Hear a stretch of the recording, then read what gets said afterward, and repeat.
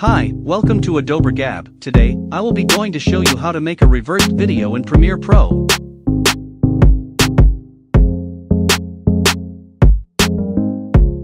So we are here in the unique world of Premiere Pro. And I already imported my file. First, drag your file on the timeline. And right-click on the video. And hit speed/duration. And click the reversed speed. And hit OK. It's done.